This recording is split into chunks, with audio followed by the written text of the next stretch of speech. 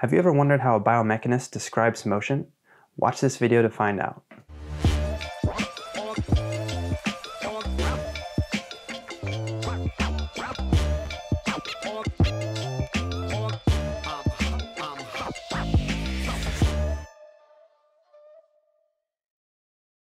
Hey guys, Dr. Goodin here with part 2 about systems and motion in biomechanics. Now in part 1 we defined what a system was. We looked at the basic anatomical reference terms, directional terms, planes and axes, Cartesian coordinate planes, and in this video we will be getting a little bit deeper into the definitions of different types of motion as far as biomechanics goes, how a biomechanist would describe motion, as well as looking at what a kinetic chain is and the implications that that has on how we analyze motion.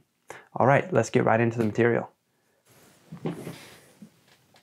Now, before we talk about different types of movement that can occur in our free body diagrams and in these Cartesian coordinate frames of reference, we have to talk about some different types of movement. So first, let's define it.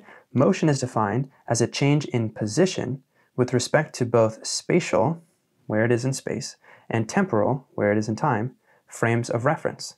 So in order to move, you have to have a change in position and a change in time. You can't have an instantaneous movement, neither can you have a change in time with no movement. Neither of those things would be motion. You have to have both. And a force is something that possesses the capability to cause a change in motion or shape of the system. Okay, so without force, motion does not occur. If you're wanting to look for where forces are occurring, you tend to want to look for where the most movement is happening. And vice versa. If you know where the most force is occurring, then that's where movement is going to happen as well. Remember that force equals mass times acceleration. Mass times acceleration. So if you're wanting a mass to accelerate, aka move, you have to apply force to it. Now here are some types of movement. Translation. Translation is movement along one of the three axes, x, y, or z, in which all points of the system move at the same time. So think about a cyclist who's going down a hill and who's coasting. There's no movement of the cyclist and they're just moving. They're translating in the x-axis because the x-axis tends to be straight ahead for our systems, as long as it's a somatic system. Rotation occurs when the system is restricted to move around a single fixed axis, so in a circular path. This is also called angular motion. So think of a diver who's doing some sort of a triple front flip. Now, they are also translating through the air because they're going up and down, but imagine if we could fix that diver in space and keep them spinning, keep them rotating. That would be rotation. General motion is a combination of both translation and rotation. So that's what most human movement tends to be, is this general motion. As biomechanists, we have many different ways of distinguishing between different types of movement. So a discrete movement has very definite beginning and ending points, whereas continuous movement cycles through motion with really no well-defined beginning or end. Running would be a continuous movement, whereas squatting, because you have a definite beginning and end of the squat, you start with the bar on your back and you end either standing up or dead if you fail. That would be a discrete movement. A definite beginning and end. Now, but we also have repeated discrete and serial. So repeated discrete is sometimes hard to distinguish between this type of movement and continuous movement. But in this type of movement, there is a recovery phase. So we want to think of things like rowing, which is bilateral. So you have the pull of the row, the pull stroke that propels you forward or backwards because they're facing backwards. And then that recovery phase where they're resetting to pull again. Or wheelchair racing is the same thing. You have a bilateral push on the wheels and then a recovery where you come back to grab the wheels again. So it's more of a repeated discrete movement.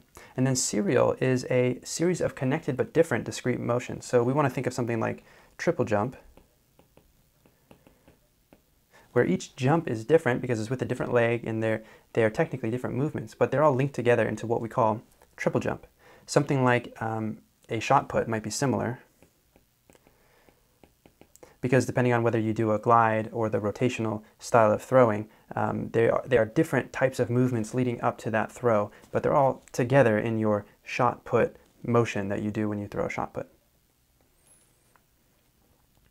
Now we also have gross motor and fine motor skills or movements, and I'm sure you know what these are already. So gross motor movement would require less precision and typically requires greater degrees of force. This is what most people think of when they think of athletics. Yes, we have to be precise in athletics, but compared to fine motor skills, not as precise. So these are things like running, jumping, and throwing, and all the related skills. Fine motors movements require high precision and a smaller relative number of motor units. And these motor units might be connected to fewer muscle fibers as well. So these are things like visual eye tracking. Sorry for my handwriting there. Eye tracking, maybe if you're a musician playing the piano or any other instrument.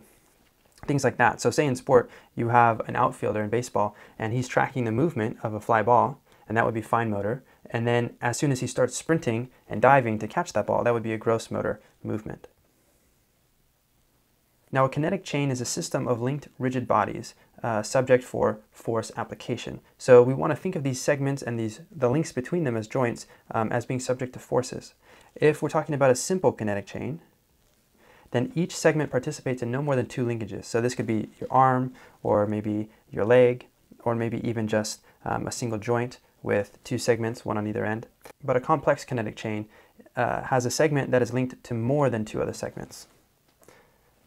So for instance, the torso. So here in our diagrams, the torso, this would be complex, because you can see that the torso is linked to 2 shoulder joints and 2 hip joints. So that's more than 2 different linkages. Now, when we're considering the kinetic chain, we can talk about movement in terms of being open or closed. An open kinetic chain movement is when the distal segment is free to move. So think of a barbell curl where you have the weight in your hands and you're curling the barbell up. This distal segment, where my hand is free to move around. Yes, it's holding a bar, but it's free to move. It's not fixed on the ground. An even more open kinetic chain movement would be a dumbbell curl, because now not only are my hands free to move, but they're free from each other and they have more degrees of freedom that way. A push-up would be closed kinetic chain, because now my hands are on the ground doesn't move, but the rest of my joints and segments have to move in order to allow movement of this segment. So it's cooperative motion. In this case, squats would be closed kinetic chain, and running, well, the plant foot would be closed kinetic chain, because as soon as you plant it on the ground, it's fixed until you lift it, but the swing leg would be open.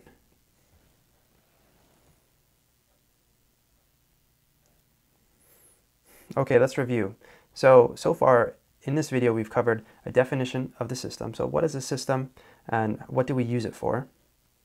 We've talked about anatomical directions like superior and inferior, anterior, posterior, distal, proximal. We've talked about planes, sagittal, frontal, transverse, and the axes associated with those planes. We've talked about 2D and 3D coordinates. And we've talked about different movement classifications, so discrete versus continuous versus serial discrete, gross versus fine, open versus closed kinetic chain. And then we've defined what a kinetic chain is, and we've talked about both simple and complex kinetic chains.